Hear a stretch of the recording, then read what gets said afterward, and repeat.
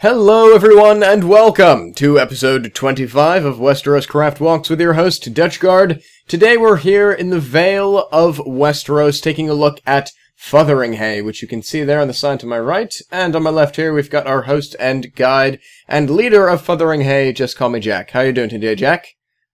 I'm good, thanks. Hi. Alright, do you want to lead us through Fotheringhay? Yep. Let's go. Right, so we're just heading up to the main, I guess, the village, through the farms and the outskirts with all the little farmhouses. Okay, and what are the terrain around us here, and where are we in Westeros, in the Vale? So it's in the Bay of Crabs, north of Ruthermont, and south of Goldtown and Runestone. Okay. It's just mountainous, really. Yeah, you can see a giant mountain just ahead of me here, just stretching into the sky.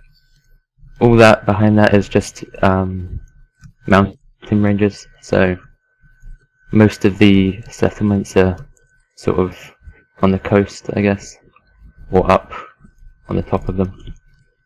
Oh, right, and this is one of those settlements. Yep. Very cool. And so how did Fotheringhay come about, and why did you choose to build it? Just the location, really. That's why I chose to build it.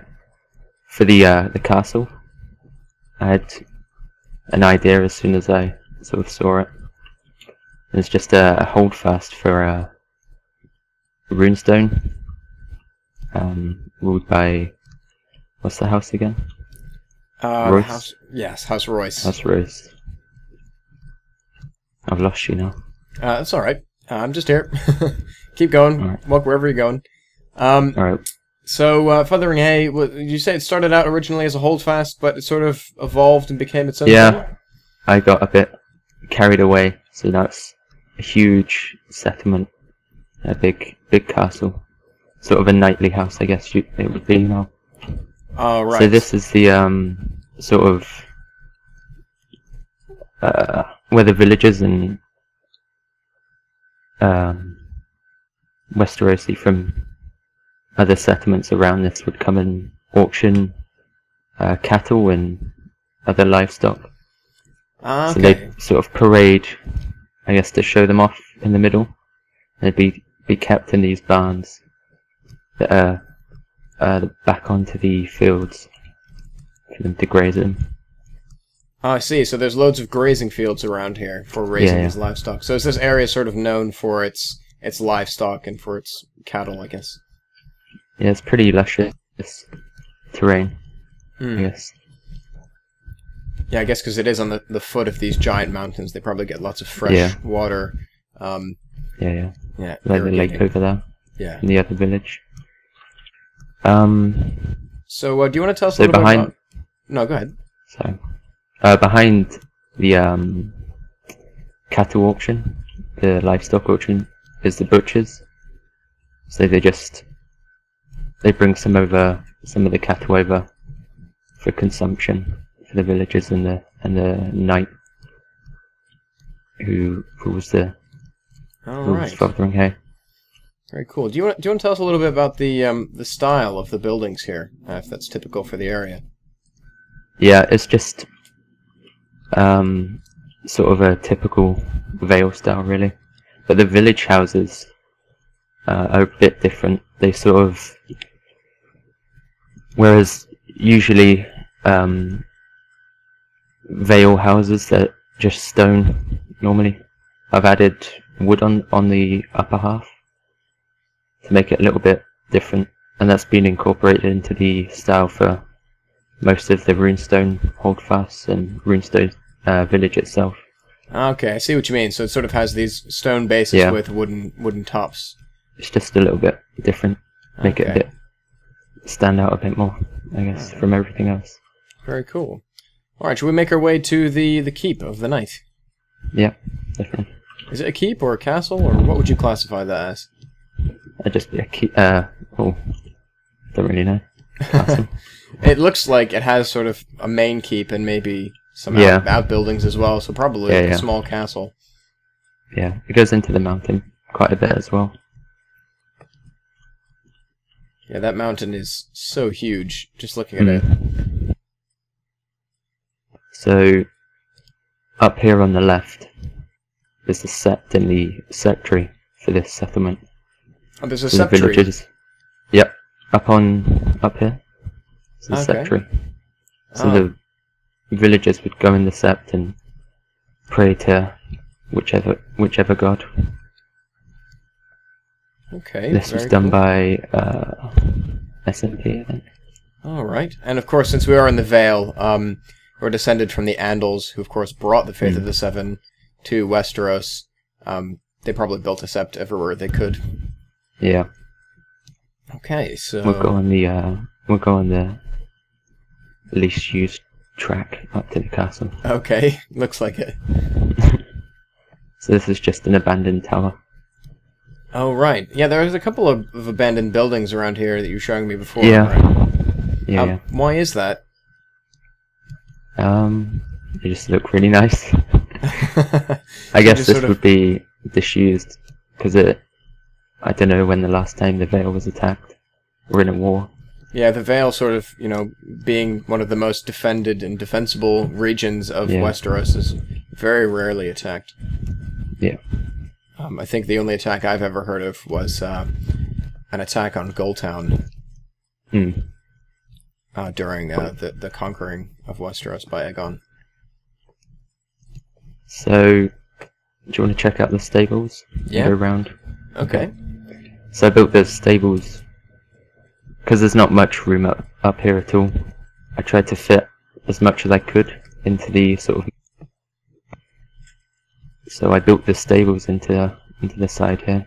Oh right, so this is really built into the stone of the mountain above the castle.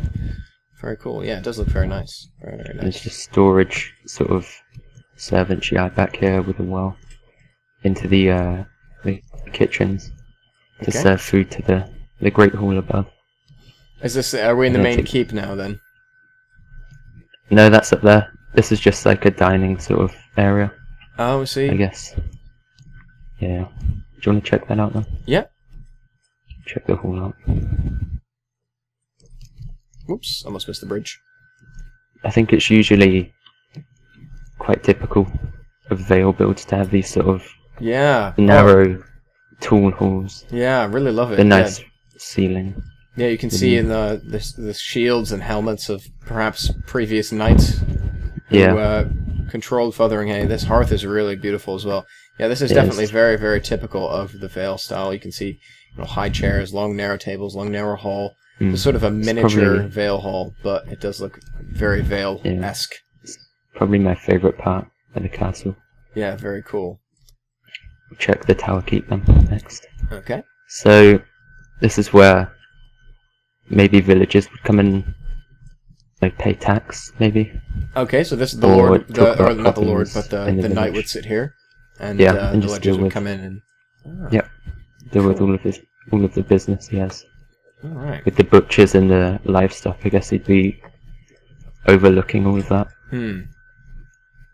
So this would be the children's room. Oh, okay. And they would foster maybe children from the village to bring them. All right. So does the knight have a family of his own then, or just a small family? Okay. Cool. Very cool. Yeah, I really love these bricks being used here. Sort of plastered bricks.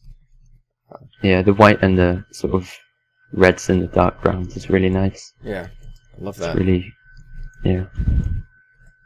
It definitely sets this build apart for sure. This is just it's a very small tower keep, so it's just got a couple of rooms in it. So this would just be the lord's and the knight and his wife's room. Okay. The nice view of, I guess, the mountains. Yeah, beautiful view of the mountains. Look at that. They're all around us. Yeah, we are in the Vale after all.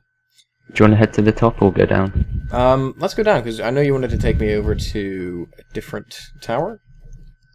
Yeah. The rookery. Oh, yes. That's what I was getting at. Gotta show me the rookery. Yeah. Right. We'll have to head through the walls. Okay. Oh, stuck on something.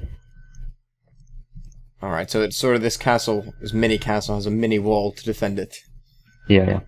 So this would just lead to the barracks now, through this mountain, sort of, again like this. Oh yeah, a nice view of the village below. Oh yeah, very cool. Nice. This is a bit darker than the rest of the castle. Okay, why is that? Poorly lit. It's just built into a mountain, I guess. Cold, murky. Yeah. And these are the barracks? Yep. Ah, I see. And the servants' quarters. Oh, wow. Still, it's just nice views. Yeah. From these windows again. Out onto the village and stuff. Yeah, very cool. I love that little pond down there. I didn't even notice that before. Yeah. That was good fun to build. Yeah, how long did it take you to build Fotheringhay? It's got to be about 2 months, maybe. Alright. Yeah. And did it take a while to plan as well, or was that relatively easy? I had like I said, I just had the idea of this whole sort of layout. Okay. As soon as I saw the terrain. Oh, cool. Yeah, so the terrain sort of informed and inspired you on how to build the castle. Yeah. Very nice. So, we just head into the dungeons now. Uh-huh. Yeah, I love these textures on these blocks. They look so dungeony and dark and medieval. It's definitely a great terrain set. Yeah, the terrain sets are the names for the sets of blocks that we use in the terrain. It's actually just one block, and depending on where you place it, it creates different textures. So all of these different textures you see in front of you here are just the same block.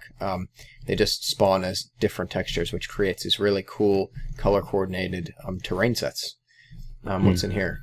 Oh god. This is the torture room.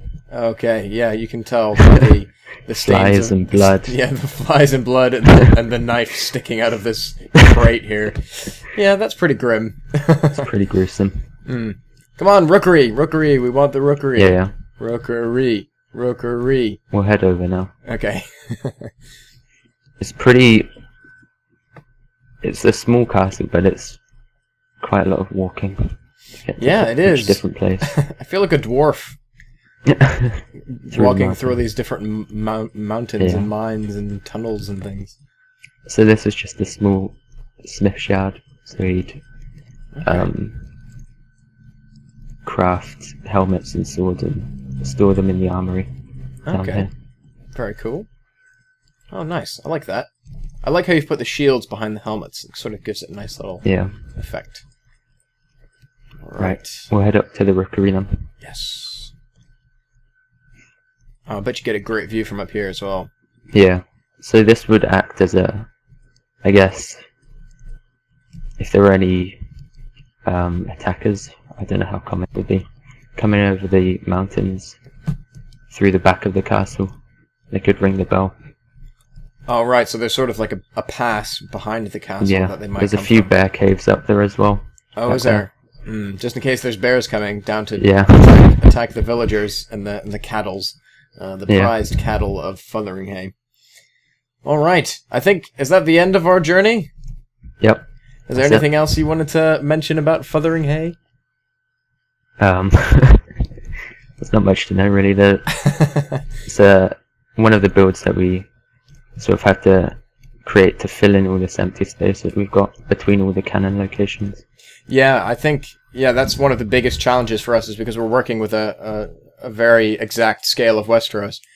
Even with the number of locations George R.R. Martin mentions in the book series, there's still lots of wide open spaces we need to fill up and make interesting to explore, and this is one of those. And I think you've done a fantastic job, and thank you very much for showing me through. No problem. Right, so that's the end of this video, guys. Thank you so much for watching. If you want to check out Fotheringhay in-game, just log on using our custom launcher and do /warp Fotheringhay.